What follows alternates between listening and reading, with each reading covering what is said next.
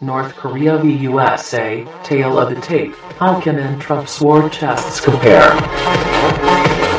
Has made decisive inroads this year as they accelerated their missile program with a series of controversial tests. They conducted a huge H-bomb test earlier this winter and fired several missiles over Japan during the year. It sparked warnings from U.S. President Donald Trump he would deliver fire and fury to North Korea if they did not halt their exercises, a threat despot Kim Jong-un has ignored. But which of the two military powers are better prepared for actual war as Mr. Trump and Kim continue to trade threats in an increasingly dangerous war of words? Manpower. The US and North Korea have two of the largest armies on Earth, ranking second and fourth respectively in the world rankings, according to military analysts Global Firepower. The U.S. boasts an active personnel of 1,375,000 people, a huge number only bettered by China. North Korea also boasts a gigantic active army of 945,000, made all the more impressive for the country's relatively small population.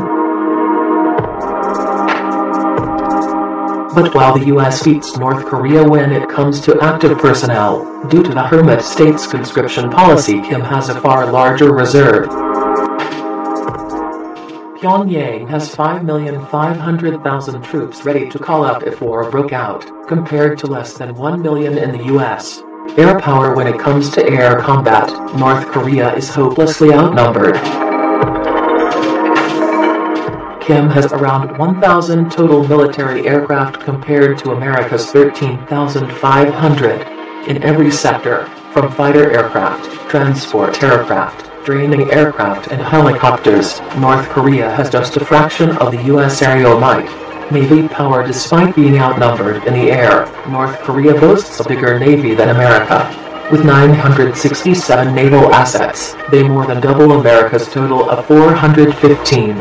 However, the U.S. Navy is better trained, operates across the globe and possesses 19 aircraft carriers, an asset which North Korea is completely without.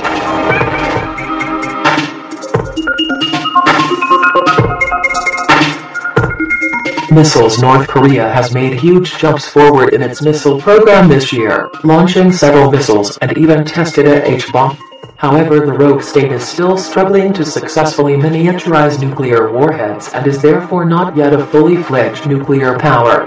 The U.S., on the other hand, boasts thousands of nuclear weapons. But while the U.S. leads the way in nuclear terms, North Korea does boast weapons capable of reaching the American mainland.